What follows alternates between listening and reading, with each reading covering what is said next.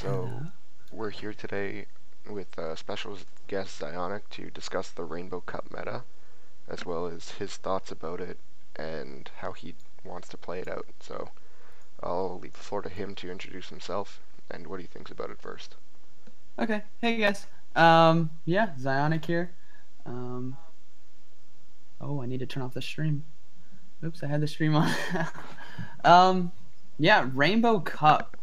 Um, I'm actually very excited that they decided to go with the elements. I've been waiting for this for a long time. Each month I thought the Nightmare Cup was going to be instead of Nightmare Cup, it was going to be something of like water, bug, something of that nature. But again, they went with something very similar to Twilight, so I was kind of disappointed. But Rainbow Cup is here, and I just love the fact that they localized it to Gen 1 and 2, right? So if they would have opened up the whole thing, we would see a lot different Pokemon coming in to the meta. But the fact that it's, Gen 1, Gen 2, all our starters, plus some really nice flavor picks. So yeah, that's my initial thoughts on it, but glad to be here. We're glad to have you. And what do you think, aside from Quagsire and Venusaur, are the safe picks, and what people should be either looking out for or building around or even including on their team? Okay, yeah. So, yeah, Quagsire, Venusaur, obviously some strong picks. I was actually really surprised when I saw King's tournament video yesterday. He didn't run Venusaur. He ran Executor as his grass type attacker.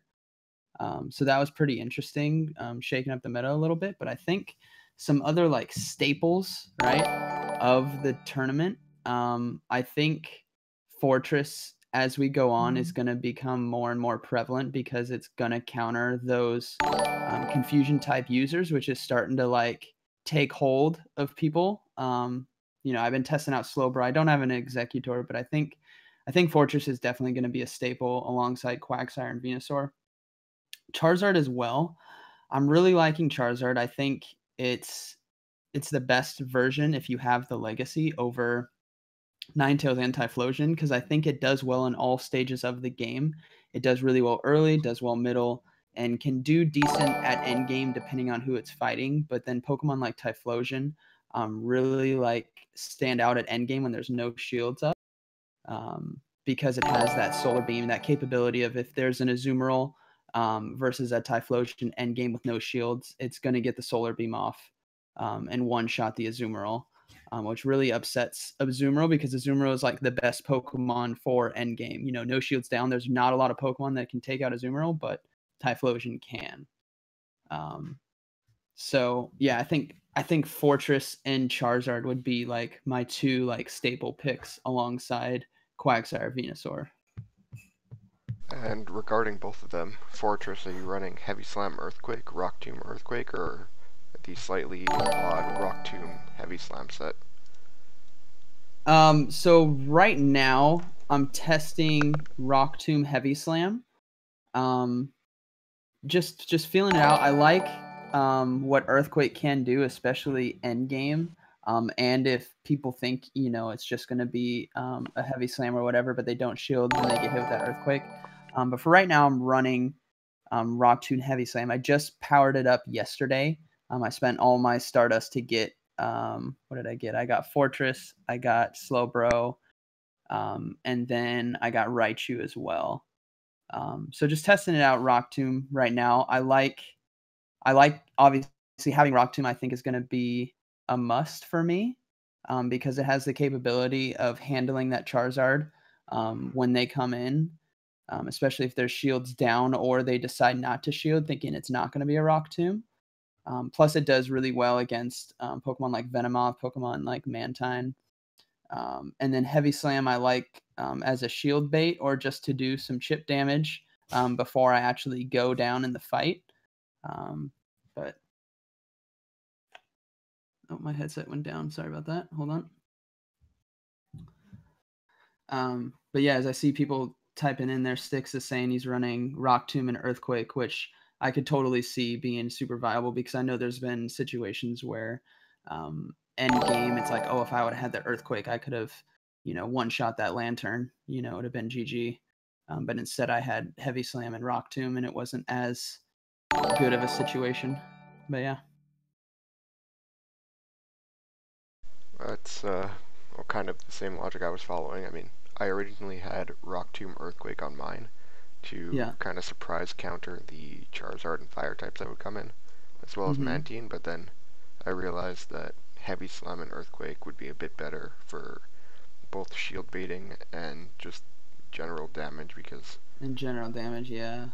yeah. Yeah, I can totally see that, and I think as the weeks go on, we'll really start to see the move set come down. I don't think it's gonna be like Quagstar's moveset, right? Is like set in stone. You can choose any of them based on your playstyle. All of them work well, but I think Fortress will start to shape up his moveset as the weeks go on because we'll see the meta really like come down to a very core group, and then that moveset will be determined based on that group.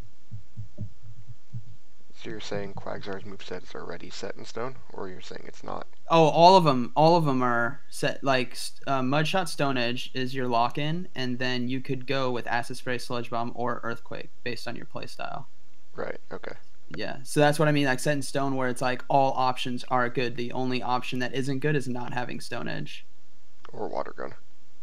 or Water Gun. Yeah, which you could surprise, I guess, McCargo with Water Gun.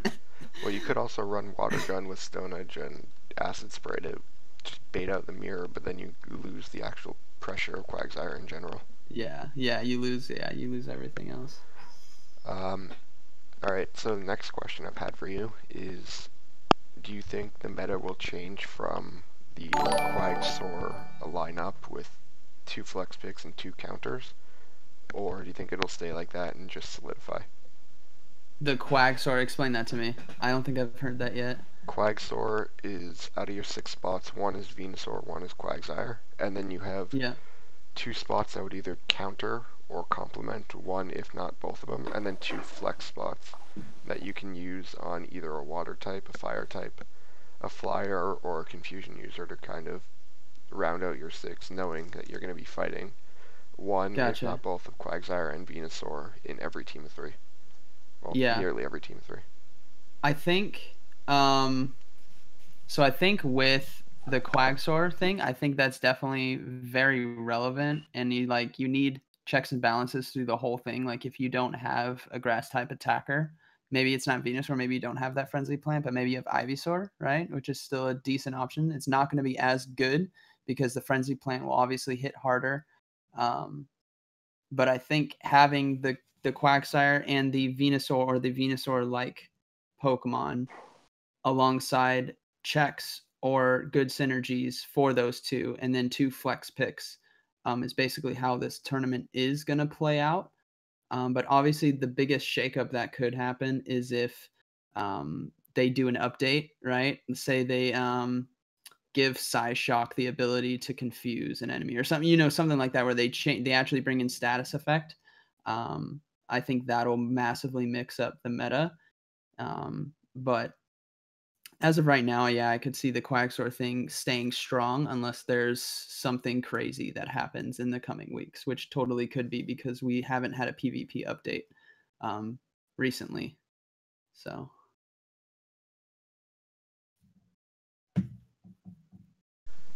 And what do you think are sleeper picks for the cup that you think most people are disregarding, either due to moveset or bulk or availability? oh man, sleeper picks. Um, well, a sleeper pick that I just started getting on was the confusion users. Like I've been aware of them, but I haven't tested them. And now that I've been testing them, I'm like, this is going to be meta relevant. Like actually battling with them, and it's like, slow bro. If the Venusaur is a Vine Whip Venusaur, not a Razor Leaf Venusaur, as long as you shield the Frenzy Plant, you win, and you don't even have to use any energy. You just confusion it down, and then Charizard comes in, and you can still truck it with confusion and hit it with Ice Beam. So I think the sleepers right now, just from what I'm seeing in the meta, is confusion users. People aren't as aware of them yet, but I think they'll definitely start to be a staple on teams.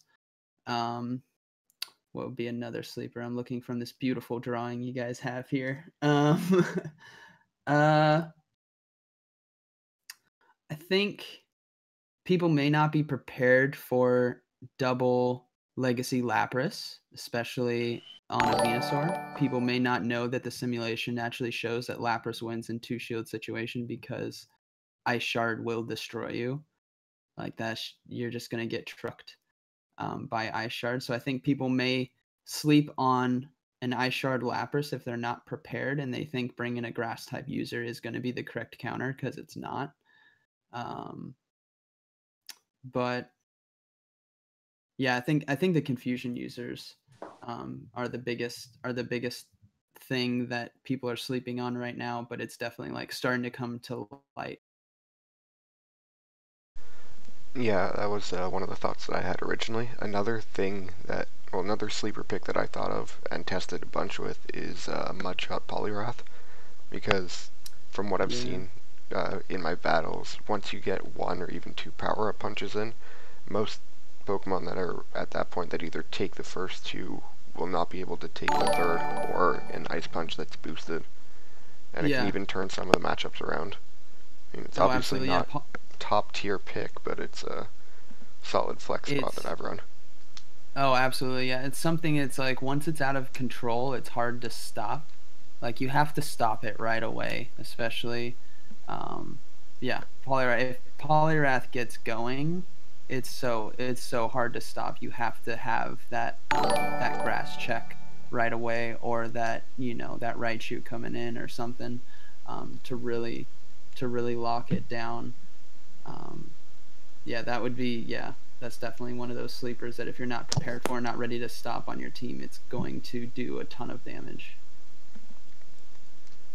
Yeah, and another sleeper that people are mentioning in the chat and have mentioned in the past is Confusion Venomoth, specifically as an Azumarill counter or a water type. Yes. Oh man, yeah, I have a Legacy Venomoth with Poison Fang, Confusion, and Silverwind that I used in my Twilight Cup, and I absolutely love it, and I've been practicing with it, and it's people aren't ready for how much damage that thing does. Like, especially if you get the boost. If you get the boost off the first Silverwind, like I pretty much go 1 if not 2 shields on the Venomoth, because that Confusion will just truck people, and the Poison Fang on top of that, having some nice matchups right against Meganium or against Azumarill, and then just Silverwind everything else, and it just wrecks people. It's like the silent killer that you didn't think was going to be a thing, but it's actually a thing. AJ, your mic's cutting out there a bit, man.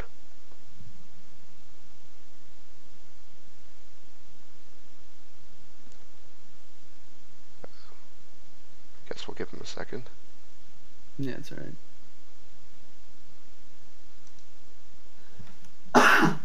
Someone,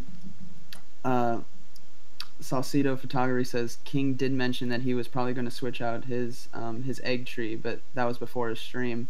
Yeah, I thought he said he was going to drop it, and then when I saw his tournament, he used it, and he used it a lot, and he used it really well. So I think maybe that was a fake out, or maybe it was just a last second decision of, actually I practiced with it, it's really good. And watching him use it, it was like, oh crap, okay.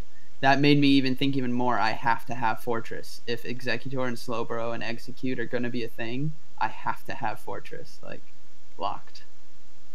Yeah, that's for sure. And have you thought of your team composition, or at least 6 or 8 you want to cut down to? Yeah. Here, let me pull up. I've been holding the trigger on stuff just because I'm trying to feel out how the sims are going and what people are saying, and seeing other content creators' videos about Pokemon. But I've started to like lock down on my picks, and I believe my current team right now is Charizard, Legacy Charizard, Legacy Venusaur, Quagsire with Stone Edge Acid Spray, Lantern with Water Gun, Thunderbolt Hydro Pump. What was my other one? I'll get it up here in a second. Fortress, and Slowbro. Wait, so which Legacy Charizard? Oh, Blastburn. Sorry. Yeah, just Okay, I community day. just I didn't know if you were talking about the air slash flamethrower variant Oh no no that no some no. people seem to like. I'm No running no Wing no. Wing attack. Attack Flamethrower, and that's pretty fun to use as well. Yeah.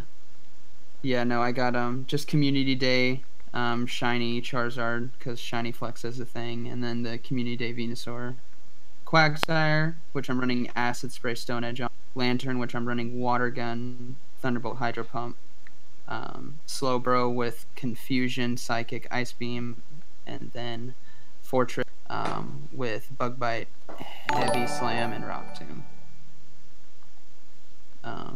And then my other two options, I have a set of 8 right now that I'm working with. My other two options would be Legacy Raichu, Thundershock, Thunder Punch, and Wild Charge, and then Azumarill. So that's kind of what I'm working with right now. Wait, so you're not running Earthquake on Fortress? I just got him up yesterday, and I'm feeling out the Rock Tomb Heavy Slam. But I might switch to Earthquake because I'm noticing a lot of situations where it's like if I had Earthquake here, I would win. But yeah. Also, I'm holding all my TMs for Worlds because I'm waiting for them to tell us what the meta is, and I don't want to be caught with no TMs. Have they dropped it yet? No. No, they haven't. That's why I've been holding off on spending. Like I dropped most of my Stardust, but I'm holding off on spending TMs. Because Stardust I can get back easily. TMs I really can't because my community is kind of small. So getting people out for raids is a drag. Yeah, there was a rumor that it was going to drop 30 minutes ago, but I guess it didn't. Yeah, but that's also the rumor that it's dropping soon. Yeah. Yes. Well, if it drops while we're on this live stream, we can jump straight to that. Absolutely. So, but if it jumps. Yeah, Dromps is on. Marco's on. Marco's listening to Spotify. I see him. And what do you think about the off-meta confusion users like Execute, Slowpoke, or even a funny one being Golduck? Yeah, I saw. Someone commented in my video that they're using Golduck, and I didn't even think about that. I'm like, wow, okay, yeah, Golduck, I can see it, right? I think for me, I'm deterred a little bit. They're viable, and I think they have a place, but for me, that's too much Stardust to spend because you really got to power them up. And I don't have a surplus. I'm budget. Like I drop to 0 every month for tournaments, so I really have to pick and choose. And I just happen to have a Slowbro that had decent PvP IV spread that was on Evolve was right at 1500.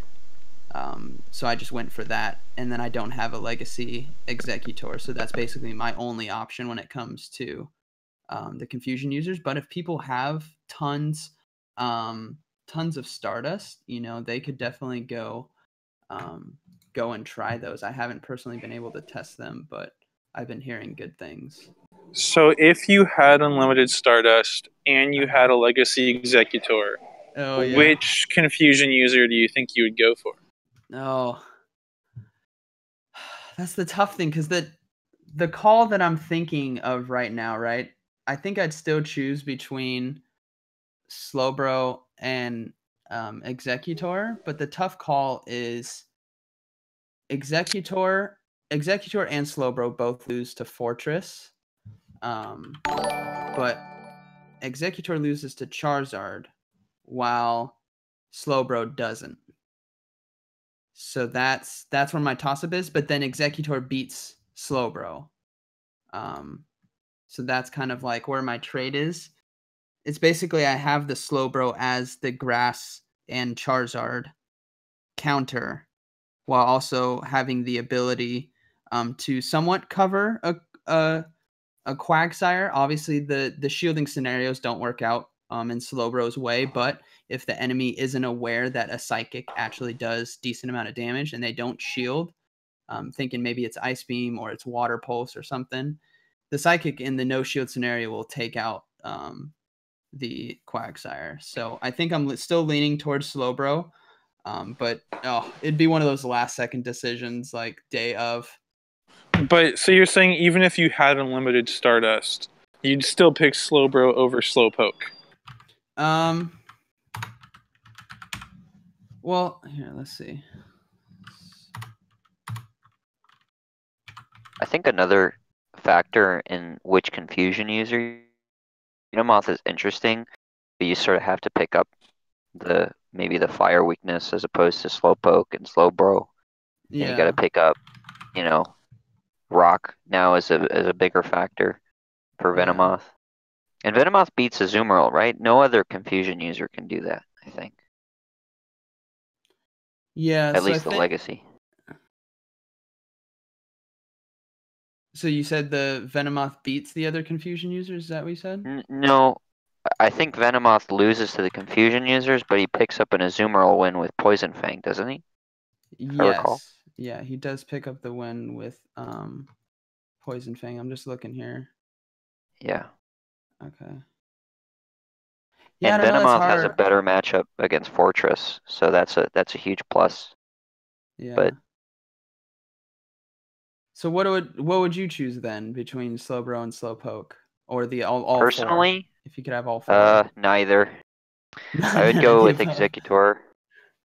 Executor or Venomoth probably. Seeing as how I have both legacies.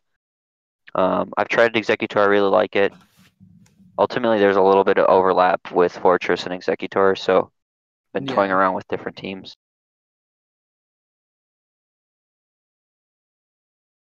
If you had to drop one legacy Pokemon, be it Charizard, Venusaur, legacy confusion user.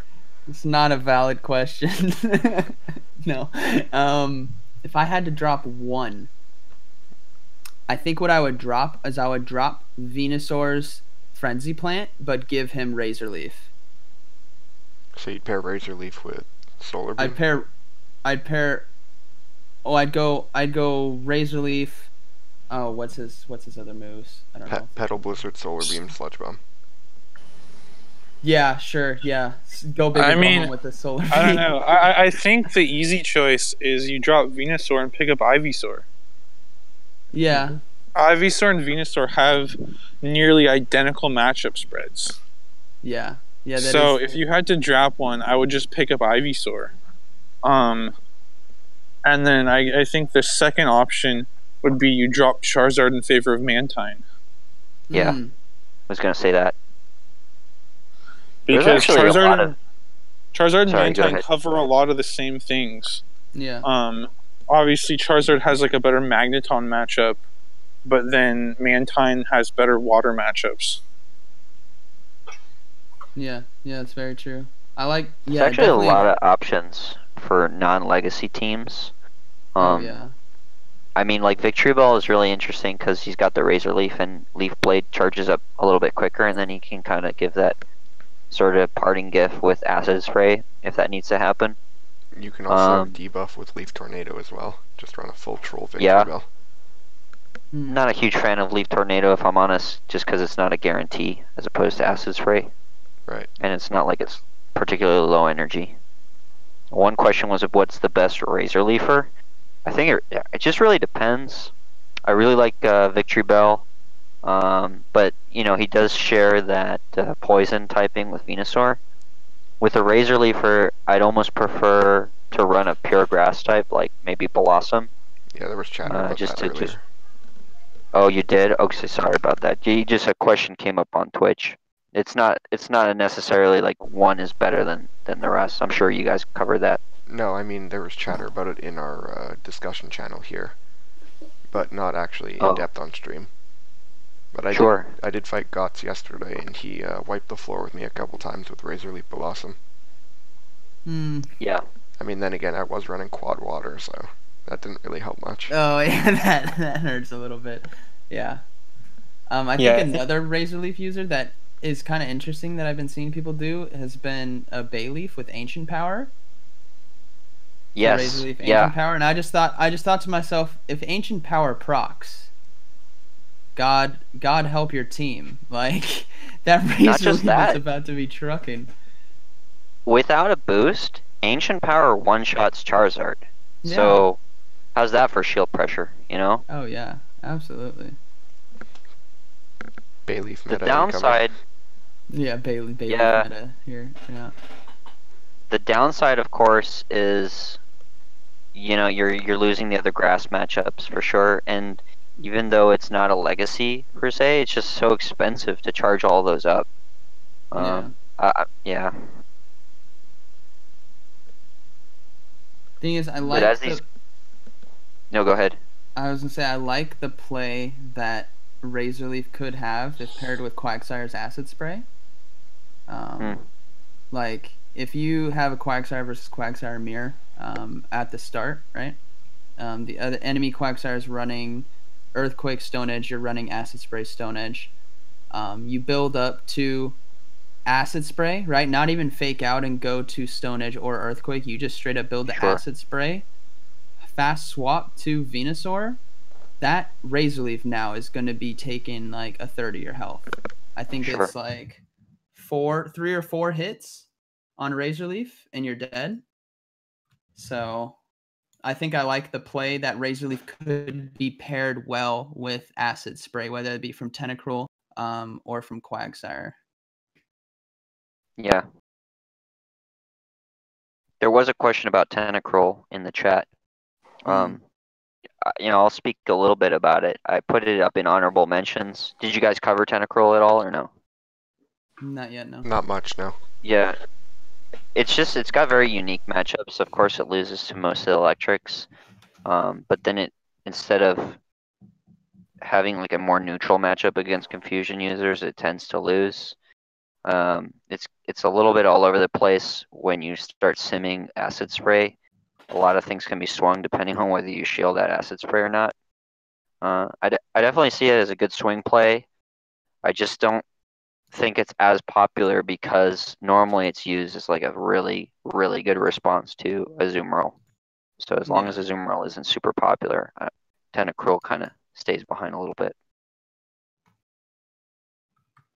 Yeah, I think another thing too is, if you're going to be running, say, like Venusaur, I always hesitate to add that second poison type that can take hard hits from confusion damage. So I think that's another thing that maybe holds it back potentially. Yeah.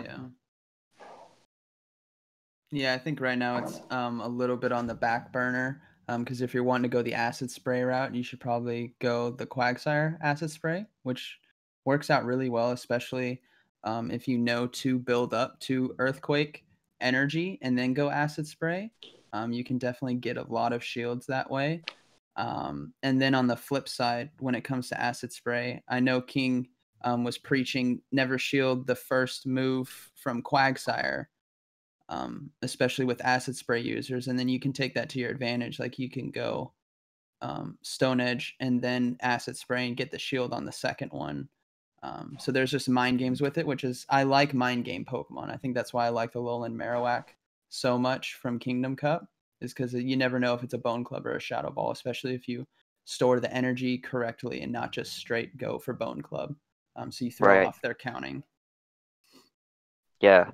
The downside to these mind game ones is like you definitely lose big if it doesn't work in your favor. Endgame's really bad place for me if I don't land these things correctly. Yeah. But if you're able to plan ahead and stuff and you're kind of able to, while you're tapping furiously trying to get to that charge move, sort of, think in your head, okay, so he brought out Meganium, so he's probably not so, he's going to have some kind of fire type in the back or whatever, whatever those three is, depending on your team.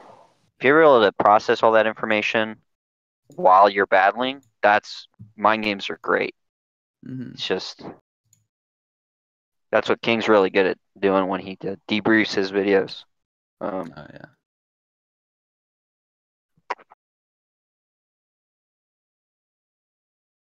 So I guess another question for you would be, how is your playstyle changing up for Rainbow, if at all? Are you playing more top heavy and damage dealing quick moves paired with heavy hitting charge moves, or you're playing the shield bait game to try and draw them out and then hit them on your own terms later on? I think I'm finding my play style going back to what I did in Kingdom Cup with Alolan Marowak, where I like shield baiting a lot. But then I also, I may not even bring it, and I just go with the heavy hitting, the basic moves like, the water gun lantern. This is a thunderbolt coming or a hydro pump coming. There's no real guessing there. But I do find myself liking the mind games. Like a lineup I've really been liking and practicing with has been Quagsire, Venusaur, Charizard, and then mind games with Acid Spray. And then if I land the Acid Spray on a shield, I swap to so if it's a Fortress or if it's like an Azumarill or something, and then it's something that's going to take super effective damage from my fast move, I swap to burn your health as much as I can before you can get out of there. So I think that's the playstyle I've been going. Now, as the meta goes on and the more testing I do, obviously the people that I battle against over time will figure out exactly what I'm doing. But like if I was to drop into a tournament and no one knows my strategy, it works really well for a best of 3. But longevity wise, it's not the greatest, because people can know, okay, he's going for Acid Spray right here. So that's solid. Has it changed much? You said you did it in Kingdom, but did you do something similar in Nightmare, or Nightmare was just shield pressure? Nightmare, I worked on my Switch game. So Nightmare, for example, if I had the Toxicroak versus Toxicroak lead, what I would do, because we know we both want to stay in that and burn shields, what I would do is I go to first Mud Bomb, burn his shield, he burns my shield, and then I go halfway to 3/4 of the way through up to Mud Bomb, and I bail to Hypno so that I get 1 confusion before Mud Bomb, and then he Mud Bombs me, and then I try to get that second confusion so it either deletes the Toxicroak or gets him extremely low while burning his energy, and then from there they bring in their Umbreon or their Raticate or their Skunk Tank, whatever, and then I just race to the Focus Blast or the Shadow Ball. So I think the Nightmare Cup was my switch cup. Like I switched hard on people a lot, especially in defensive and offensive situations. So And do you there was think that no there was no like shield baiting. It was hard switches to absorb damage or get the advantage on the confusion. do you think that would ever come back in this cup? Maybe not this early, but as the month progresses. I think the offensive switch may come back if Acid Spray becomes more of a thing, especially if Razor Leaf. I don't think Razor Leaf will take over, but I can see it being the equivalent of a confusion to a Toxicroak, and even more so with if there was an Acid Spray on a Toxicroak and you hit a confusion with a Hypno, you guys know that would absolutely destroy. That's basically what Razor Leaf would do.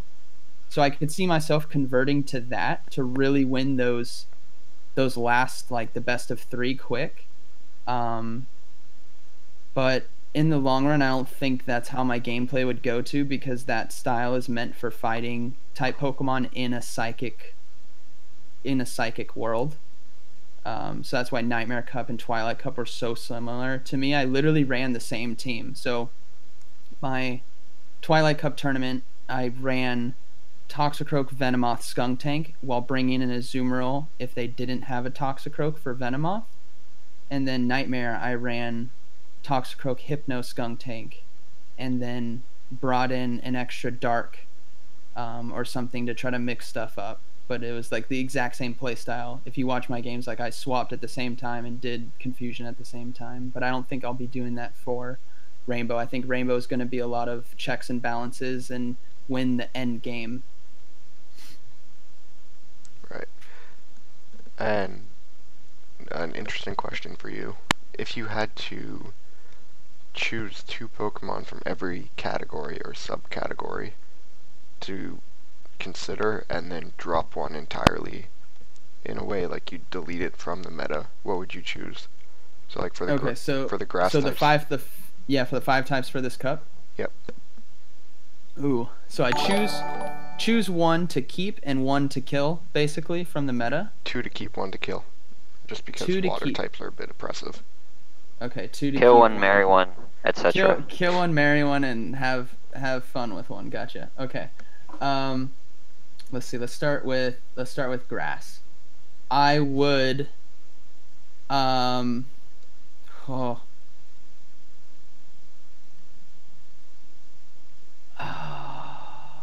I would kill Venusaur.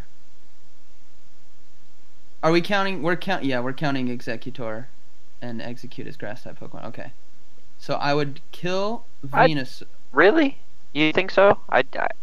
Yeah, personally, because I put I him like. in a different category. Yeah, no, Oh, okay. Well, you want to put him in confusion category? yeah, put him in Yeah, confusion I category. think so. Okay, gotcha. Okay.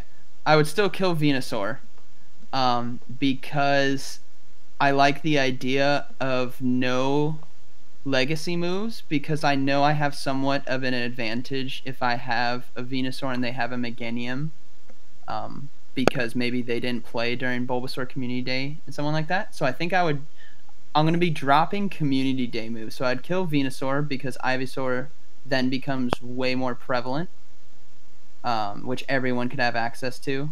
There's no real, like, yeah. I would kill Venusaur, keep Ivysaur, and then keep, who would be another grass?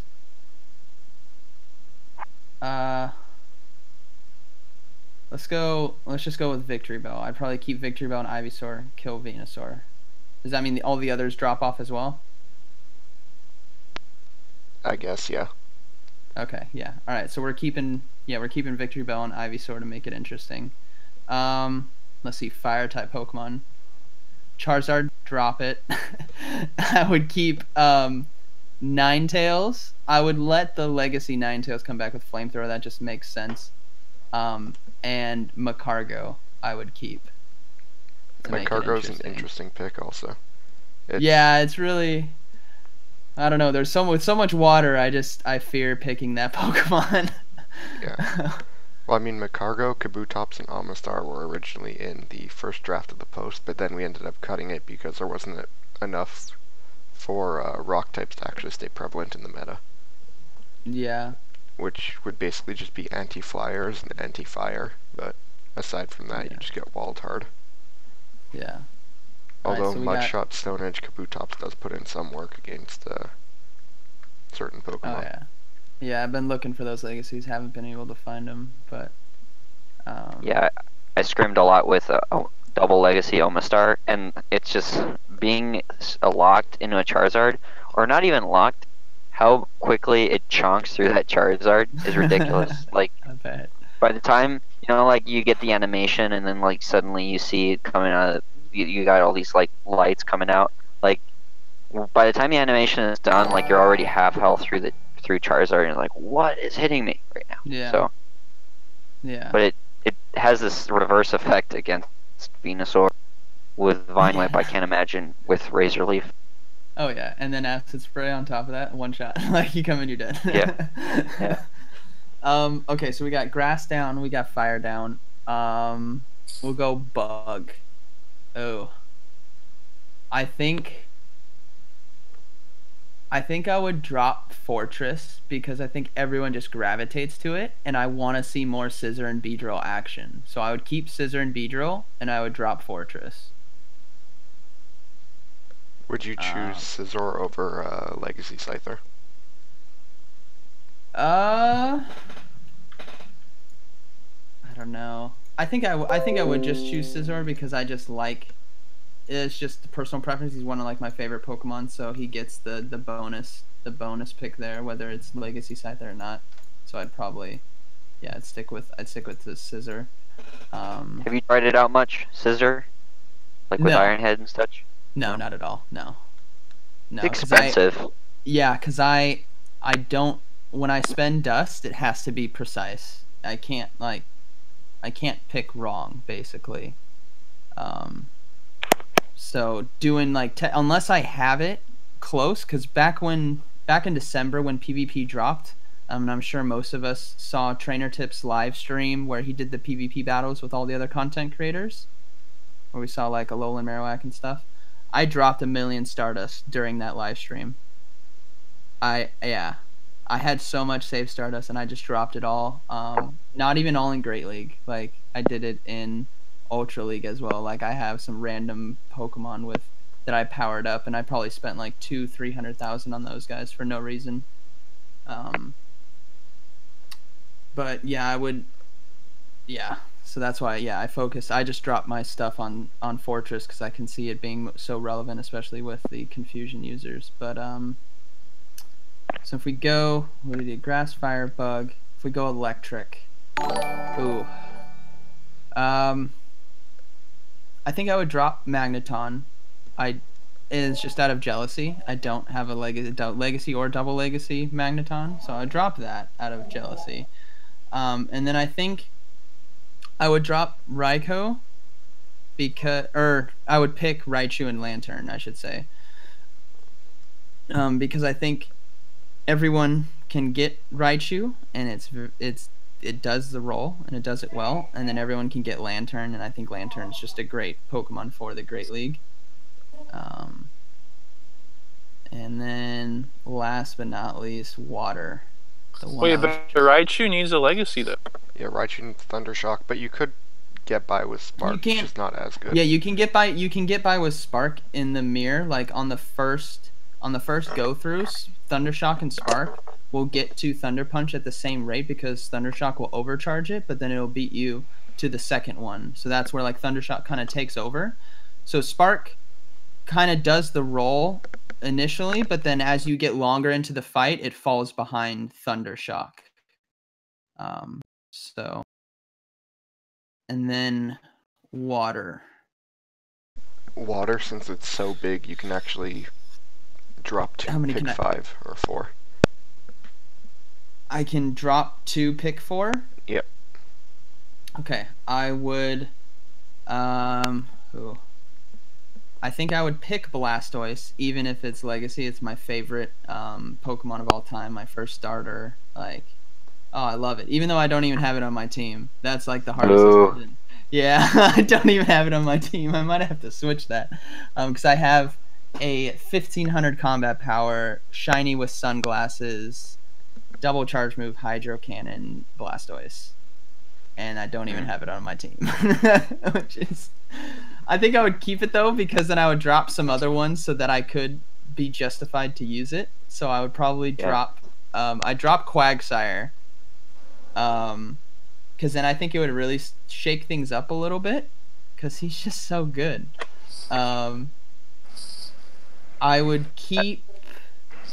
Go ahead. Well, if you drop Quagsire, you're just gonna increase in Toad. Sorry? If you drop Quagsire, I think you'll see an increase in Legacy Politoed usage. Oh yeah. And electrics would take off. Yeah, it would totally mix stuff up, which would be fun. Yeah, I'm decrowning for the sake of discussion. I'm decrowning Quagsire. I think I would, and I'm just going off the pictures here, because there's other. Yeah, I would drop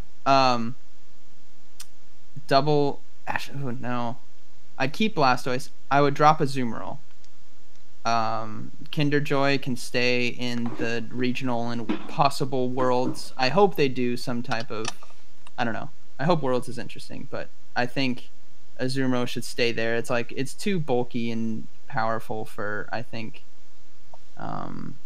this kind of style. I don't know. Even though I don't even have my team, but I don't know. It's just one of those Pokemon where it's like it's God tier level. Is it really God tier level in this meta though? No, not in this meta. I just think in general it's God tier. In this meta, I think there's things that will beat it really hard because you typically wouldn't take, like if we look at our regional cup team, not a lot of people would have a double legacy Magneton, right? But that doesn't mean that Probopass wasn't there. but I think I would drop Azumarill and Quagsire, just because they've been so meta relevant everywhere else. I think other things should come to light, like Blastoise and Double Legacy Lapras and oh my goodness, I'm blanking. Politoed, like you guys were saying, and then like Poliwrath or like Tentacruel or Kingdra. I wanted Kingdra to be good. The thing that's interesting, though, is if you drop Quagsire, I don't see Blastoise being good. Because Blastoise's main, like, one of the big appeals is that it has such a good Quagsire matchup. Yeah. And also, dropping Quagsire makes Electrics better, which in turn makes Blastoise worse. True. Yeah. So, Yeah. there's kind of a domino effect there where if you drop Quagsire, I think some of these other picks that you want to be good might actually be worse because Electric comes out more. Yeah, very true. I'd agree with that. And, you know, I will say, like, one thing that I really like about Rainbow is that Quagsire is at the top, right? But it's unlike other metas where we've had something at the top that's highly inaccessible. Yeah, like Lucario, where if people didn't hatch it or exactly couldn't trade it, yeah, they or where the moveset's sort of set in stone. Like, I mean, it's kind of cool to have something that's on everybody's team, but you kind of still don't know what's coming. Oh yeah, you have no clue. Like so that's kind of cool. And then, you know, Venusaur also being at the top. Sure, it's a CD move, but Ivysaur is like a great replacement. So I think, you know, I mean, if you could pick two things to have at the top of a meta, I think those are two pretty solid things. There are non-legacy options, and there's a lot of versatility in moveset. Oh, well, Justin, you're running Ivysaur over Venusaur just because you have a better Ivysaur than Venusaur, right? Right. Yeah. My Venusaur, Really? my Venusaur IVs lose to some better IV executes, and so I opted to run a good Ivysaur that I had. Thankfully, I saved like a bunch of weather boosted Bulbasaur, so it didn't cost me a lot. I found one with really good PvP IVs. He also lives in Georgia. What was that? I think he just dropped entirely. Maybe that was a reference to Biome? I don't know. Related from the I think it might have been. Yeah. Well, that's cool. Yeah, I didn't say this was the tactical smart way of dropping Pokemon. This is all like personal feeling to just mix things up. I'm going off of emotion here. You're just going for pure chaos. Pure. I'm ensuing chaos. Chaos is a ladder. So, and then the confusion users. I would I have to drop one pick too. I guess I would drop Slowpoke, and then just keep. I would just keep Slowbro and Execute. Nothing fancy there. I would just drop the other two. They're pre-evolution, so that people don't have to waste Stardust, and they can just evolve it and be closer, and then just use those two. That's not following your chaos pattern, though. No, I went for simplicity on the last one. We got to really smooth things out. The other thing you have to consider, though, is if you drop Execute, some people don't have Legacy Executor, so then that just becomes not an option for them. Well, I just made it unlegacy. They just brought it back. How do you feel about, well, since water is the most common type in Pokemon and it's one of the 5 featured types, myself and a couple of others have tinkered with the idea of a pure water team. Pure water team? Yeah, I've heard that. Don't lie. You have tinkered with that idea. And nobody else. I have thought about it, and it's a really wet idea. But I don't know. There's just something about it that I'm just like, this doesn't, like, it looks like it could work, right? So you got Quagsire, Lantern, Mantine. What else would he bring? Probably Slowpoke or Slowbro. Yeah, one of those two. King. Lapras or Blastoise, and then Kingdra, probably. Jeez. Tentacruel or Mantine or Lantern. What that just screams to me is Razor Leaf. That's just what that screams to me. I've thought about the idea because when I was yeah, I know like multiple, like I'm running 3 waters on my team, and that seems perfectly fine to me. Like one of them is Lantern, which's got, you know, my electric, you know, the electric coverage a little bit, and then Quagsire and Slowbro. But I could totally see all of them going together because you can cover your electrics and your grasses with all the waters, and then the waters also cover everything else. So, oh, I could see it. Has anyone done it? Do you guys know of anyone that's done it in a tournament yet and it was successful? Nope. Never heard of anybody wanting to run only water types ever. Should we put the challenge out there? No, that's a joke because I'm the water type guy, and I've been testing a list of 8 or 9 different water types just to try and see which ones could work. So I've had some success running Mantine, Tentacruel, and Quagsire combo to bait out the Razor Leafs, and then just smack them back with Tentacruel or Mantine. Yeah. Oh yeah. I was about to say, I think the dynamic duo would be Quagsire and Mantine, and then bringing Tentacruel or Double Legacy Lapras or Slowbro. Or Kingdra. Yeah, or Kingdra. Kingdra with Outrage, you gotta be careful on that. You can't sleep on an Outrage. Can't really sleep on Dragon Breath either. No, you can't. You're just, it's like you're permanently getting slapped, and then yeah. For a more interesting question, if you wanted to run a team of 5, maybe 6 bugs, and then 1 extra pick, go. 1 extra pick. Okay, Fortress. Let's see, I'm gonna count them. Fortress, Beedrill, Venomoth.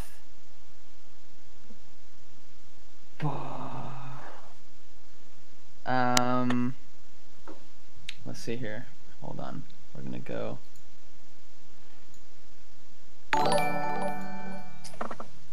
That's where the line ends. That's where the line. Yeah, those 3. those 3 and a dragon. I wish you know what? I wish Matt PV Poke would put a filter so you can choose the type. So you just go like when you get to the Rainbow Cup in the Great League, you could just click like bug types, and then it lists all the bug types. You can just search for the type. Oh, you can? Oh wow, that's new. Okay. Oh. You learn something new every day, guys. Ooh, yeah, okay. Fortress Beedrill Venomoth. Fortress Beedrill Venomoth. I would bring Yanima, right, for that double proc capability. So there's my 4. I think for a fun pick, I would bring Heracross, just because, I don't know, I think it's funny. I always wish it was good, but I don't think it will be. And then lastly, I would have... Shiny Shuckle. Shiny? Oh, it has to be another bug, or it can be anything? Well, I mean, if you have the option, run 6 bug. If I have the option to run 6 bug, it would be Shiny Fortress, Beedrill, Venomoth, Heracross, Yanima, and then Shiny Scizor. Why is this even a question? Then you just lose to Charizard. It's false. Sludge Bomb. Also false. You have no shields and half health. Sludge Bomb. Rock Tomb overkills Charizard full health. And the reason luck, I asked though. this question is water is the most common type and bug is the least common type. The least common type. So I figured are get we about both to sides throw of the down a spectrum. gauntlet for everyone to bring 1 type to the tournament? Like a pure bug team. Like we have those trainers like you find in the normal game where they're the bug trainer. Then you show up to the Rainbow Cup and you got your bug trainer and your water trainer. No, but there was an interesting team, just for laughs, really. That all the Earthquake users, so like Fortress, Quagsire, Politoed, there's a few others, Meganium. but there's not that many. I think it wasn't even 6. But then you can also run Okay. I don't know, the 6. Poliwhirl is the only thing that has Mud Bomb that's eligible, and it's got Mudshot, Mud Bomb. It's not even Legacy, so that's kind of cool. Okay. Yeah. Yeah, that's really interesting. I like that. I think because we saw a really kind of limited meta with Nightmare to some extent, but I think because Rainbow Cup has 5 types, like it opens the field to before it'd be like 12 to 15 Pokemon that are really relevant, and now you could go with 30 plus that could work. Obviously, the closer to meta you get, the more probability you have of winning, but you could still clear the field with off meta Pokemon. Did you guys talk at all about Legacy Politoed with Earthquake before I jumped in? Someone had just mentioned it that it was working really well for them, and I had been hearing good things about it. I haven't faced it yet though. Epist000 on Twitch chat asked about it. I've been using it quite a bit in scrims, and I've tried to sort of shoehorn into the water slot as opposed to substituting Quagsire outright. I think it's not good enough to substitute Quagsire. That's my opinion. Yeah. It's just without the Stone Edge coverage, it just loses. Well, it doesn't make up for the grass matchup in any way with Earthquake, and it wouldn't with Blizzard either. You very rarely get up to that, shield pressure wise. It's very nice to have Surf, but a lot of those matchups in the sim, like it beating Lapras or whatever, it really depends on like whether you reach a bulk point or break point with IVs, and so like that's obviously not ideal for a Legacy mon. So I'm not putting it in my team as of right now with Politoed, but I really, really like the Surf spam. It adds a lot of shield pressure combined with Mudshot. Oh yeah, and that'll definitely catch off a lot of people who aren't prepared, because shield pressure is like the biggest thing, especially early on in tournaments. When you get to kind of towards the end, or if you're in like a pure tournament of like every single player is absolutely solid, there's no kind of newer players. Shield pressure in the early part of the tournament is a huge thing, because people just aren't sure if they should shield or if they shouldn't. They haven't like chess pieced the game out. If they know what their lineup is, that if I don't shield this, I can get to this charge move with a sliver of health left, so that the next Pokemon coming in isn't able to farm me, but then they shield and they still get the charge move off, and the next Pokemon comes in and farms them, and then they have so much stored energy to obliterate your team. So I think shield baiting is a great thing, but like, if you were to have, I don't know, who like Masticore versus Lex, right? It's not gonna. It may come down to a shield bait, but in like a tactical situation, it's not just gonna be like Surf Span won't get them. But I think shield baiting does play a huge part in open tournaments, but like the championship style kind of round, I think that's where Quagsire would come over top a little more. Yeah.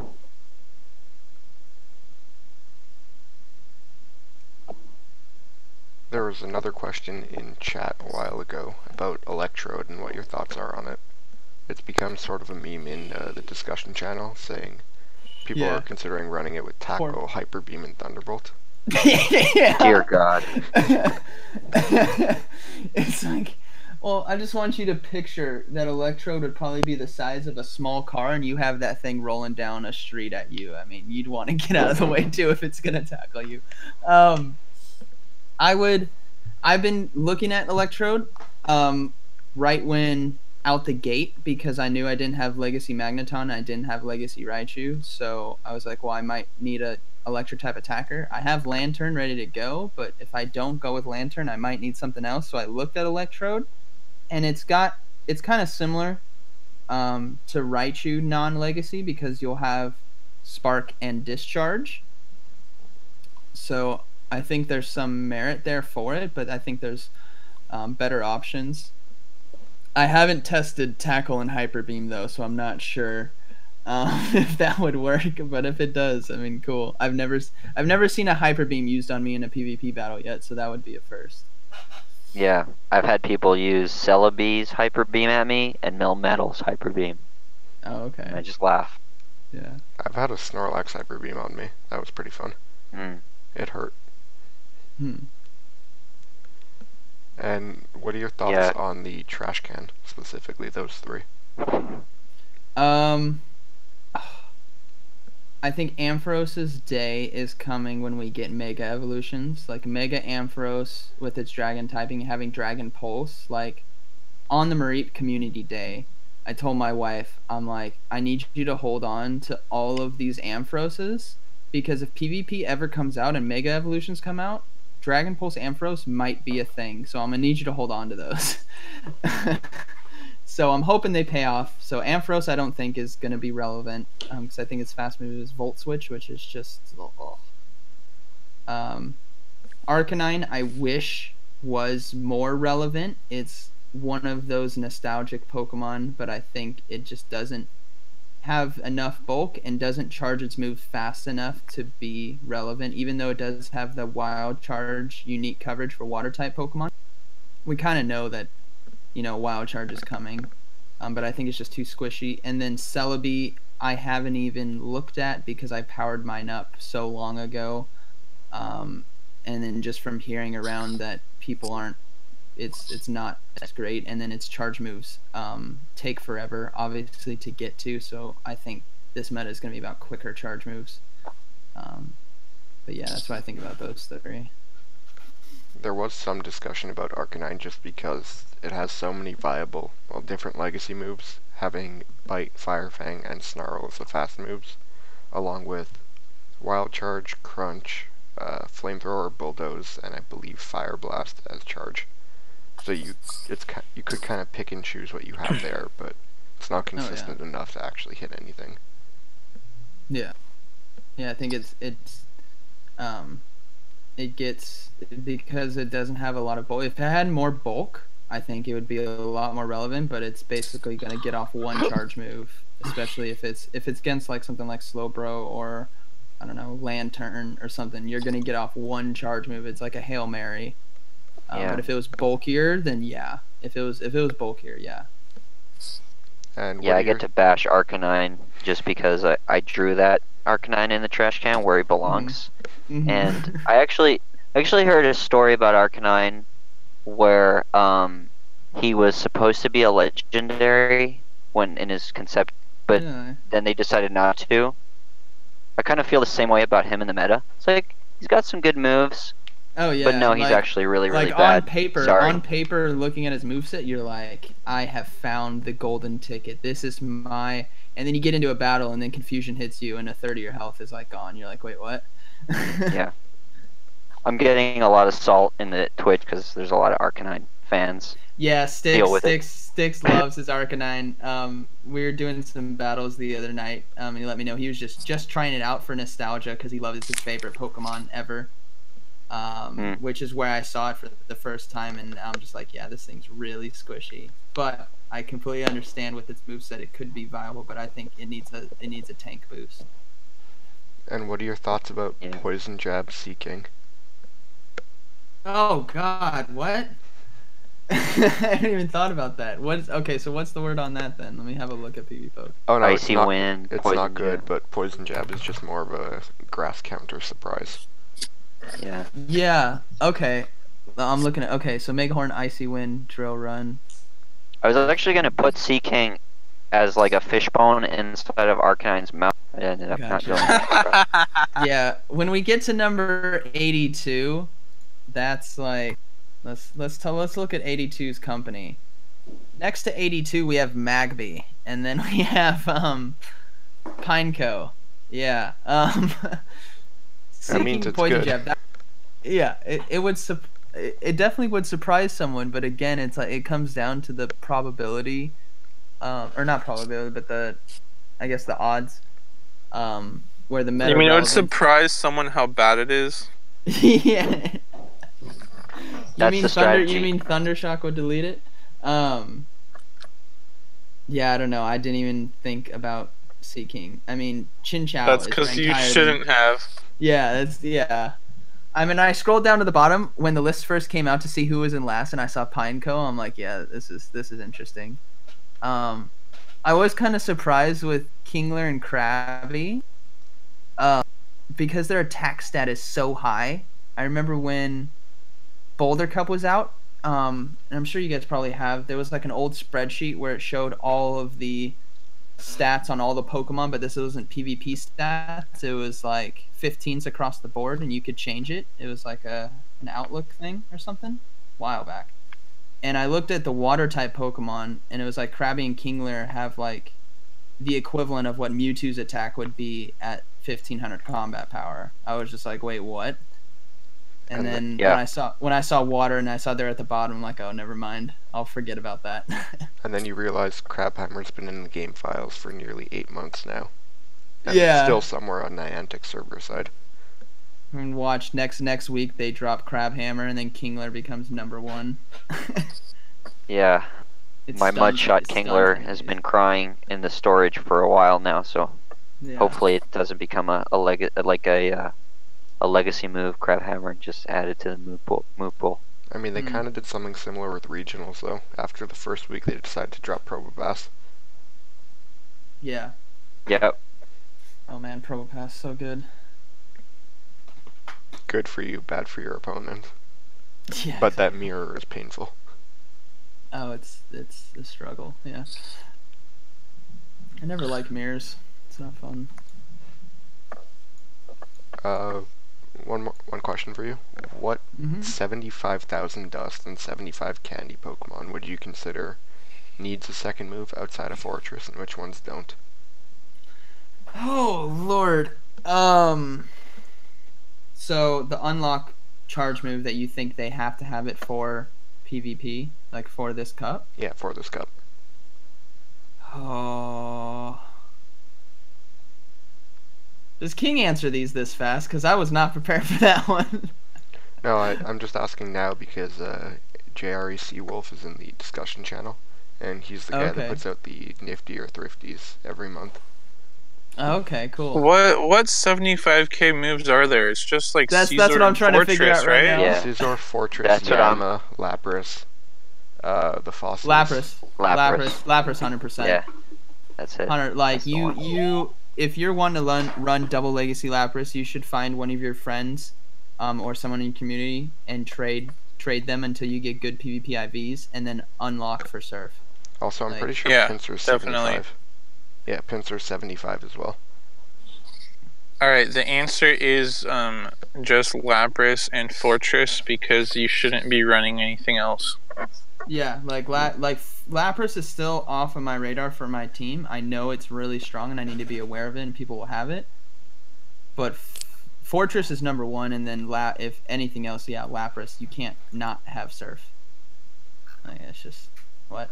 Right, but my point is I don't really think any of the other 75k move mons are that great here. Yeah, come on, Clearly, Nick, you that's guys good. have a blind spot.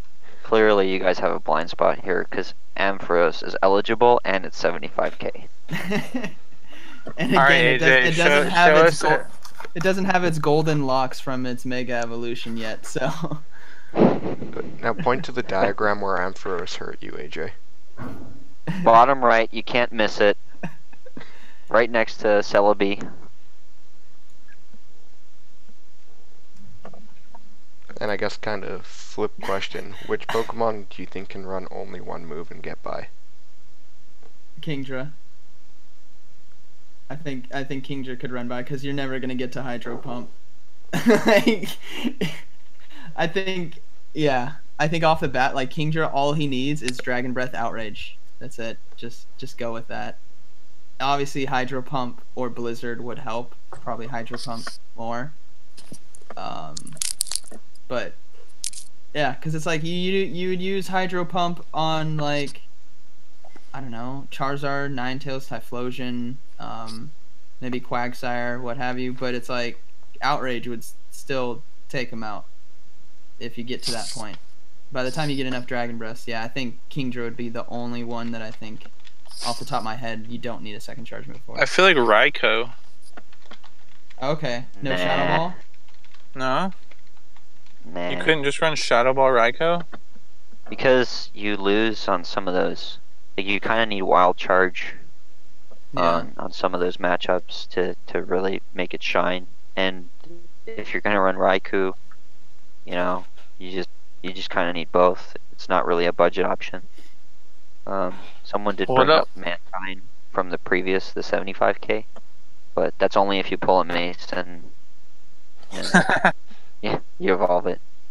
Well, the thing though is you could find a wild Mantine that has really good PvP IVs, and then you'd have to double move it for 75k. Yeah.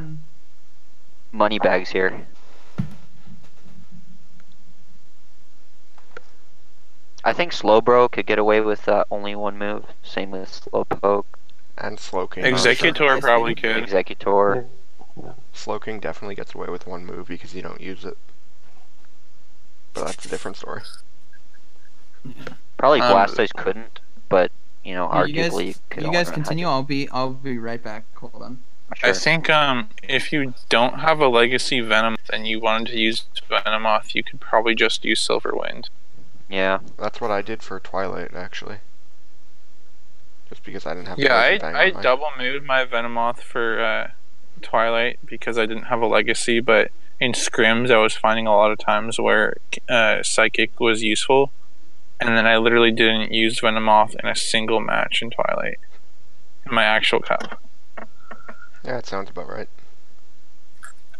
I mean, there's some that are just strong picks that you use them more as a bluff, or just to force your opponent to not use what they would counter, and then you can play around that. Yeah, I mean, it was more just that I used Frostlash a lot. Oh, there was actually another 75k that we forgot about, Electabuzz. Like, not as a Magmeet, but as an Electabuzz Oh itself. man, that's rough. Alright, did we talk about, like, the couple, like, kind of top meta picks that have multiple movesets? Like, I know we covered Quagsire, but, like, did we talk about the multiple movesets for, like, Mantine, We covered a bit of it, but... Ninetales, Fortress, and I think there was one other. Fortress we covered, Charizard we covered a bit, Mantine and Ninetales not at all. We didn't talk about Mantine. I think Mantine should have Aerial Ace Water Pulse. I think because Ice Beam and Aerial Ace cover similar things, and then Water Pulse will help you really lock down that the fire types. Wait, so what fast move are you thinking though? So, because isn't Bubble Water Pulse kind of overkill? No, because I'd go Wing Attack, and specifically for the Venusaur matchup. Okay. If you go Bubble, you lose in shielding situations. The 0 and the 1, I believe, and the 2 I think is really close. But then Wing Attack, you win all shielding situations. So then I'd have Water Pulse as the charge, and then Wing Attack Aerial Ace. But so I'm not running a Mantine, but yeah. That doesn't sound quite right to me, because I believe that Bubble still beats Venusaur, it's just a lot closer. And then the biggest thing is Bubble gives you better energy generation, and I think gives you better like matchups against a lot of the rest of the field. Definitely better water matchups, better electric matchups for sure. And a better Quagsire matchup. Yeah, and Macargo, if that becomes a thing. And then you're right for the most part that like Wing Attack and Ice Beam give you similar coverage on grass types. But the big difference is that Ice Beam gives you a better matchup in the mirror, and I believe also gives you a better Quagsire matchup. So I think Yeah. if you're running Bubble and Ice Beam, you actually get really close to beating Quagsire. Okay. Bubble Ice Beam only ties Venusaur in the 2 shields. So it's really close. And does it win the 0 and 1 or 0? Yeah. Yeah, Mantine it wins the a 0 and 1. 1. Yeah. It's closer, but it still wins. Yeah. So yeah, I think you're kind of trading off. You don't win Venusaur as hard, but it does give you some better matchups against other stuff. Yeah. So there's definitely some interesting trade-offs there. Sense. Yeah. And yeah, there are kind of 4 viable movesets for it, because you definitely want Aerial Ace, but there's argument for both Bubble and Wing Attack, and there's argument for Ice Beam or Water Pulse. Mm-hmm. Yeah, that makes sense. I'm not running a Mantine on my team, which is why I'm not so knowledged up on the full move set here. But yeah, that completely makes sense. Right, so I'm curious, why did you pick Charizard over Mantine for that flyer spot? I think nostalgia was a big one. The Blast Burn I like for a lot of neutral hits, and then I don't like being with like Lantern out there. I don't know. It's just I think it's just also the fear of like Raichu and Magneton, Legacy Magneton. Right. I think Charizard stands a little bit better chance because, yeah. Plus I couldn't. Yeah, I just like Charizard better. And I like the Dragon Claw and the Blast Burn that he brings to the field over Mantine, over Mantine's moveset. That makes sense. But in terms of Lantern, I'm guessing that Mantine has a better Lantern matchup, actually.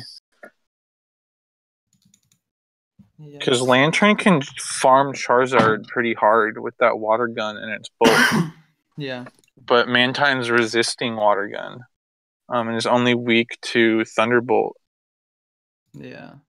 So obviously shields down is a little risky, but with shields up, I would assume you have a better chance. But I guess all your moves are resisted, so I don't know. Let's see.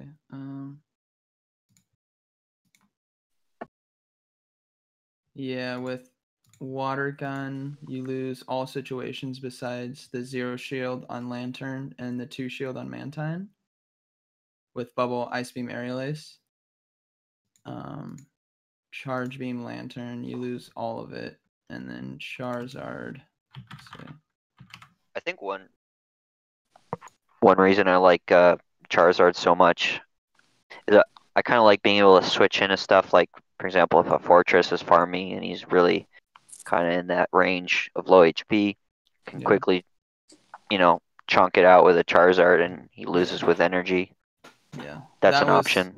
That brings up a good point. That was my other thing. Is Fortress is so relevant that I like Charizard as a hard stop to Fortress over soft stop. Basically. I mean, Mantine's I see that Mantine's not really a soft counter though. Like if you look at PV Poke, Mantine in all even shield scenarios is averaging like a 6, 7, or 800 battle rating. For sure, it's just this fire spins take out a lot more damage. It takes a Fortress out a lot quicker, so it requires a much faster reaction time out of the Fortress user than perhaps Mantine. Oh, definitely. I agree with that. You could tank, though, a Rock Tomb, which Charizard can't. Right. There's pros and cons, for sure. Yep. I think another thing that Charizard gives is it's not just, a bug counter, but it's also a hard grass counter, which Mantine can sort of struggle a little bit, like especially if you're running Bubble. It gives it a little bit better matchup, say with Quagsire, but and the fires, but it does struggle a little bit more against grass, and Razor Leaf can also hit Mantine a lot harder than say Charizard as well. Yeah. Yeah, I think I like Charizard for the Fortress, where you don't have to use a charge move. You can just shield that Rock Tomb. Well, in the fresh start, he wouldn't get to a Rock Tomb in time. But you can just kill with Fire Spins and have tons of stored energy. It's like a super dominant win. And then yeah, the grass type thing is what you had mentioned.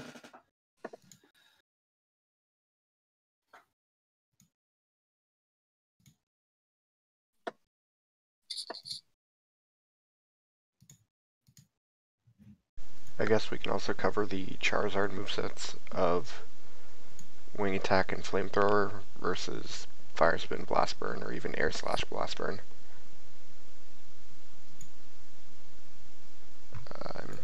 Yeah. Mason has been Mason's propagandizing. been advocating that. I think Air Slash Blast Burn is the worst of the three, if I remember correctly. Just from the Sims, it doesn't perform as well. Yeah. But yeah, the Wing Attack Flamethrower variant is interesting because it gives you a better matchup with like other fire types, and also gives you neutral damage against water types. And obviously Flamethrower is a bit slower and weaker than Blast Burn, but they still, for the most part, function similarly. So there's a few trade-offs there. And the mirror. Yeah, Wing Attack Flamethrower wins the mirror. The trade-off, of course, Magneton now totally eats your lunch. Yeah. And you're not doing as much damage as opposed to Fortress. You still win, of course. There's some trade-offs here and there, and Blast Burn Nuke is not available anymore on Legacy Wing Attack. But yeah, there's a place for it, for sure.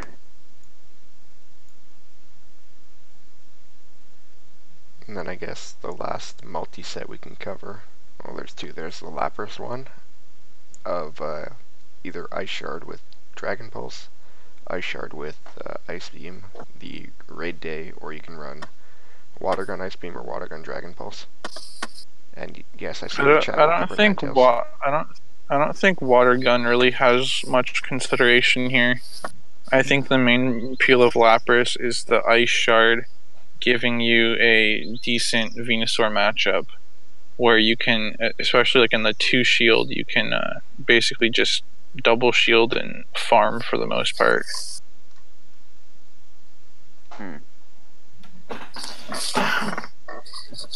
And I guess the last one to cover would be Ninetales. So there's either the Legacy one with Flamethrower and then Feint Attack as a fast move, or you run Fire Spin with Solar Beam, and then both sets have Psyshock. The Feint Attack variant actually beats the Fire Spin variant in the mirror, and it does slightly better against the Confusion users, but worse overall against the grass types. I don't know. I could see the mirror, but I know Solar Beam could take so many people by surprise and not be ready for it, because they'll think if they're running a Ninetales instead of a Charizard, right? You're thinking they have Flamethrower Psyshock, but then you have Psyshock Solar Beam. Like, you don't even have Legacy, and you one-shot a Azumarill, or you one-shot that Quagsire at the end. I've seen it happen. And all you have to do is, in a best of 3 series, you gotta win 2, and if you can pull that off in the third of the best of 3, then you move on to the next round. So I think there's a lot of merit to it, but it's very like stars have to align for it to happen.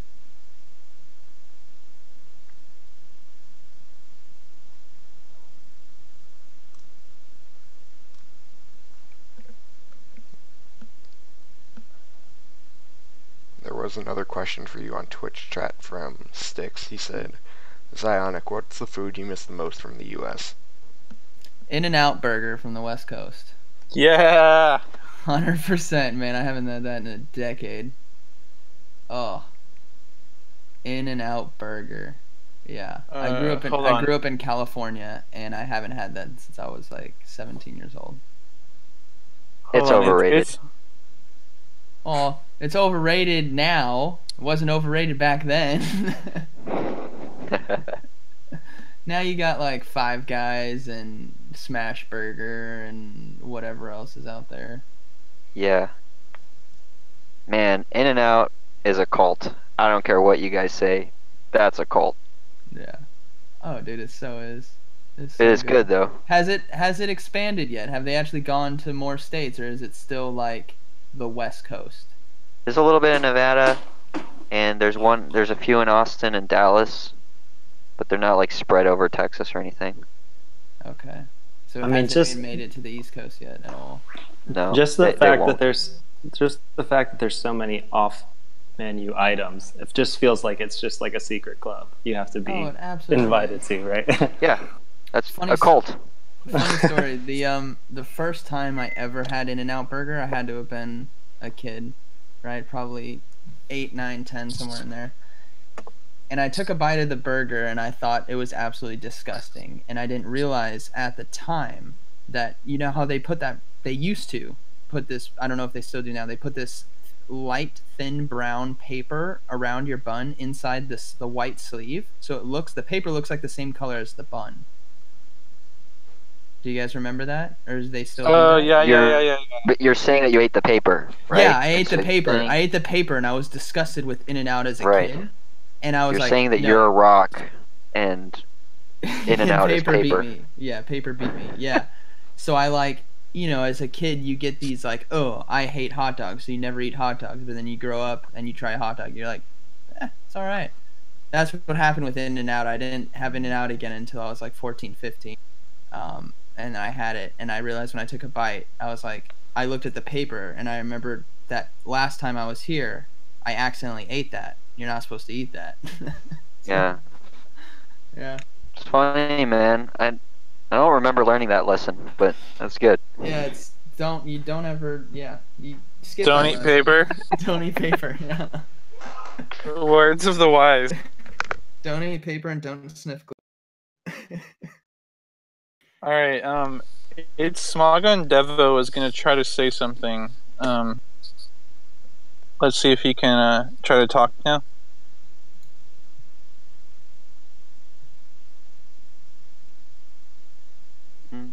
I see the green circle around his name, but nothing's coming out. Crickets.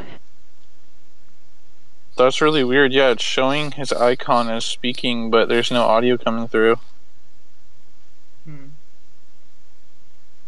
He's typing, I think. Yeah. Do you want to just kind of, because I think you're a little more knowledgeable about Ninetales movesets. If you want to maybe just type out a couple sentences on the chat that we could discuss.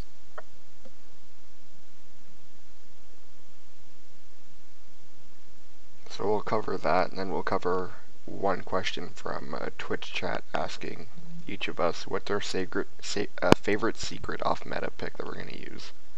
And then we'll end the stream after that. Well, if it's secret and we tell it to you, then it's not going to be secret anymore. Okay, secret, but it has to appear on the infographic.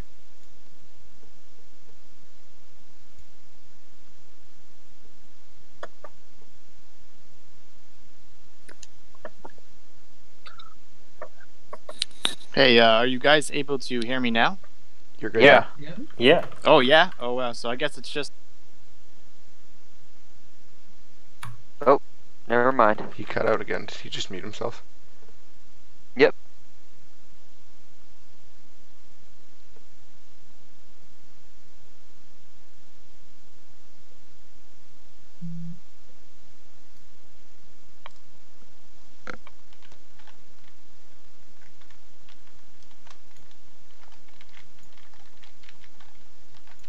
Is it working now? Yep. Yeah. Yeah.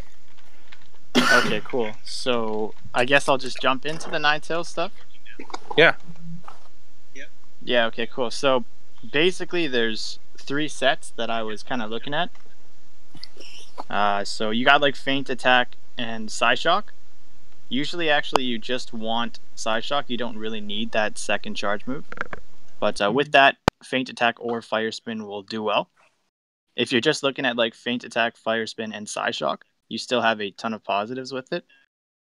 You'll beat Venusaur in the one shield. You got a good chance versus Raichu, Charizard as well. You got Fortress and B. There's a small exception with Fortress. You can pick your Confusion user, and there's the Tentacruel matchup as well. So to explain a bit, with Venusaur, either Feint Attack or Fire Spin with Psyshock will actually win. Of course, with Fire Spin, you can farm the Venusaur. Versus Raichu, Feint Attack will tie most likely. Fire Spin will win. Charizard with Feint Attack, you win. Fire Spin, you'll most likely tie. Fortress, you need Flamethrower when you're using Feint, but otherwise Fire Spin can farm it. Beedrill, you can farm with Fire Spin, but with Feint Attack, you have to be careful of Sludge Bomb. The Confusion users, with Feint Attack, you can beat Poke. With Fire Spin, you can beat Executor. And with Feint Attack, you can also take on Tentacruel, so there's that. So which of those movesets do you like the best? So I think, like, I've messed around with the Flamethrower variants, so I was looking at Feint Attack and Fire Spin with Psyshock. I tend to prefer the Fire Spin variant just because I can farm. But I do like Feint Attack because you can apply a bit more pressure versus water types, especially if you have like an Acid Spray user. But the cool thing with the Fire Spin set is you don't really, you can actually afford to run Solar Beam, which is cool because you have so many more chances to farm, like versus Beedrill, Fortress, Executor, for example. So I like that one with Solar Beam. If I had to like say my favorite, I'd probably pick Fire Spin, Psyshock, and Flamethrower though.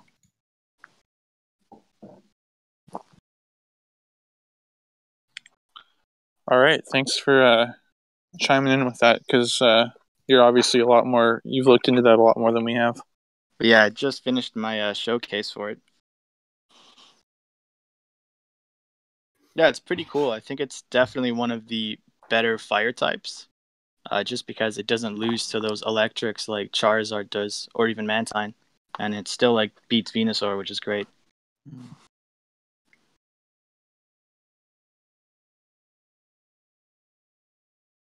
All right, did you guys have anything else you wanted to cover, or should we wrap up the stream? I think there was a question on the chat about Fortress. I can't remember exactly how in depth we went with the moveset, but they were asking about Rock Tomb and Heavy Slam. So I guess if we could just hit that really fast. Yeah, sounds good. Well, bottom line is that all three of them are really good. Rock Tomb gains you the possibility of a one-hit knockout on Charizard. Earthquake makes it a little bit more favorable.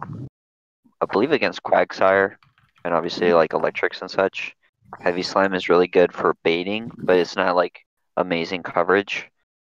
And then you can sort of hit like Venusaur pretty hard while farming up on the rest of whatever's left of Venusaur's HP. There's just very good merits to all of them. The biggest problem with Heavy Slam is Steel's resisted by water, electric, and fire. Yes. So the coverage for Heavy Slam is a little bit lacking. It's not about coverage. You hit neutral on a decent amount of things, but you're right. Heavy Slam is resisted by a lot of the meta. It's just that you're able to shield bait a lot more. Yeah. Oh, definitely, yeah. The shield bait potential is good, but I'm just talking about in terms of like type coverage. It's resisted by a lot and not really super effective against anything. For sure.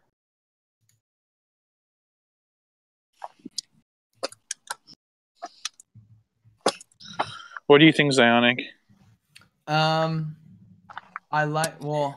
I like the shield bait that Heavy Slam has, especially if you have tons of stored energy.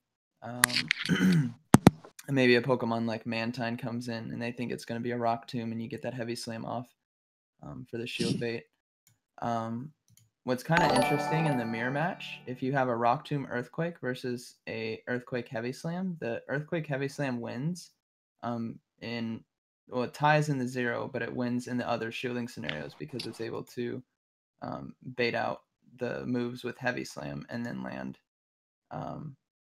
Earthquakes, because basically the shield bait would be with Rock Tomb instead of Earthquake. So I think Heavy Slam kind of has a Well, I'm place. assuming it only wins if it correctly shield baits, though, right? Yeah. Because the other variant just goes for straight earthquakes, and you mess up a shield bait, then they might beat you, right? Yeah, let's see. I'll put it at none. Yeah. I just right now I like Heavy Slam Rock Tomb. But I can totally see Earthquake working as well. So I'm just gonna have to do more testing with it, especially now that it's out of Sims for me and I can actually use it in battle to see how it feels. Because the Sims are great, right, for fresh starts, and you can kind of line stuff up based on fights to go into the next Pokemon. But it's really like how it plays out in battles, because it's similar, but it's also different. Yeah, definitely. Because I scrimmed last week with Polly, and he was running Fortress with Heavy Slam Earthquake, and there was multiple games where he got his Fortress in and was able to farm some energy, and then after that I brought my Charizard in, and I had no shields left, and if he had had Rock Tomb, that would have been a one shot. Yeah. But because he didn't, he ended up losing. Yeah. Where the Sims will show you that, like, Rock Tomb, you're still gonna lose to Charizard, but that's because those are all like just even shield, even energy situations. Exactly. But in practicality, you get Fortress and you're able to farm a little, and then the Charizard comes in, and if you can land that Rock Tomb, it's a one shot kind of a. Oh yeah, and so many people. I made this mistake, and the first time I faced a Fortress, it was farming. I think I led like with Venusaur or something, and he was starting to farm me, and this was like day 1. He's farming me, and I realize he's farming me, so then I switched to Charizard, and then he does this charge move, and I'm like, he couldn't have gotten to Rock Tomb by now. It's probably Heavy Slam, so I didn't shield, and then it was Rock Tomb, and I'm like, wow, okay. Stored energy on a Fortress is nasty when you come in, because especially into Charizard, you're gonna have to shield. Like, you can't risk that one shot because they could have it. Yeah, definitely. And it's like impossible to count. Like, how are you gonna count Bug Bite? Like, it's just, If you're king. If you're king, yes, king is very good at that. But I can't. To me, it just feels like. Do you guys remember Beyblades growing up? No, no one. Someone in the chat must. No. I Basically, must have missed it along with the don't eat paper lesson. Yeah. So basically the same time like Yu-Gi-Oh and stuff was out, like Pokemon, Yu-Gi-Oh, all that stuff. Yeah, I do. Yeah, they know Beyblades. Basically just think about Fortress. It would have been a Beyblade, and then you like pull this string when you're battling other kids in the neighborhood, and then the Beyblades bash each other around, and the last one spinning wins. Basically, Fortress reminds me of a Beyblade, and there's like you can't count how many spins it's doing. It's just going crazy. Yeah, have a YouTube on Beyblades. You'll remember it real quick. You'll remember. Yeah, I used to watch that program on Saturday mornings. Yep. Wait, but so you said you're running Heavy Slam and Rock Tomb? Yeah, right now. Just because I don't have the TMs to test the field, because I'm waiting to see what Worlds is. Right. I need to save all my TMs. Right. So that's what I got on the unlock. Okay. But I'm assuming then that's going to, like, you're probably hurting in the mirror match then, right? Yeah. Yeah, well, I'm hurting in the mirror if they're running Earthquake, but if they're not, then it's just a back and forth of not hard Heavy hitting Slam, moves. yeah. It's just yeah. Okay, but if you had TMs, what do you think you'd be running?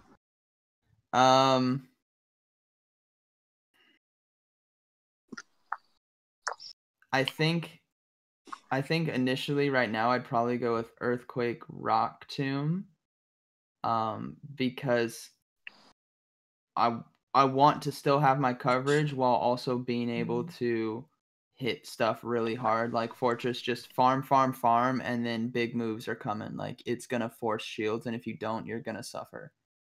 Yeah, that makes sense. I think Earthquake and Rock Tomb does give you the best overall coverage Yeah, against the field. yeah, because it's like you can soak so much damage and farm a ton of energy, and then it's like Quagsire, but just tankier, and that you don't get energy as fast. But you know what I mean? Like it's just the next thing that this is about to hit is gonna hurt. I can cover. Yeah. It's like an inferior like Edgequake, right? Like Rock Tomb's just a much worse move than Stone Edge, but it's the similar coverage. Yeah. Yeah, exactly. Exactly. But for now, I'll be throwing heavy slams out and wish that was an Earthquake. All right. So, anything else from like Twitch comments or that any of you guys want to mention before we end this? A lot of repeat questions. Like, all of this is recorded. It'll be uploaded to YouTube, and absolutely you'll be able to see all the discussion. If one of your questions wasn't met, if we lost it, you can always ask it in the either Rainbow discussion channel on our Discord, or on the Rainbow Help, which is more for team building exercises, and a lot of very knowledgeable people, even people that aren't necessarily comfortable going on the mic, comfortable giving you advice. And someone just posted that Discord link on our Twitch. Appreciate it, Sticks.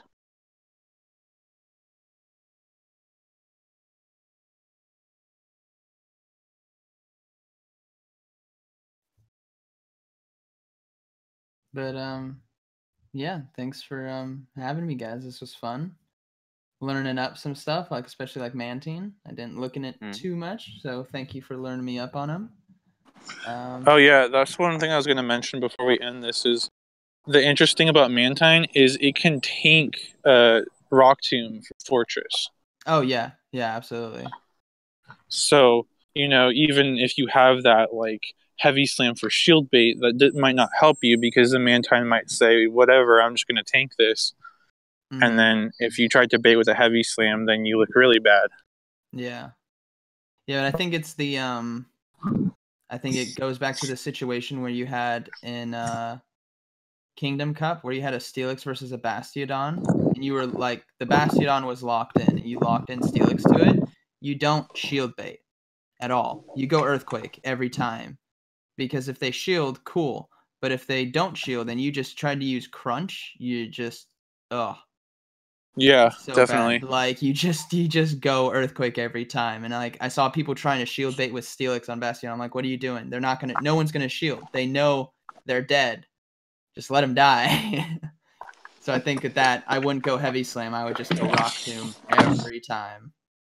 Definitely.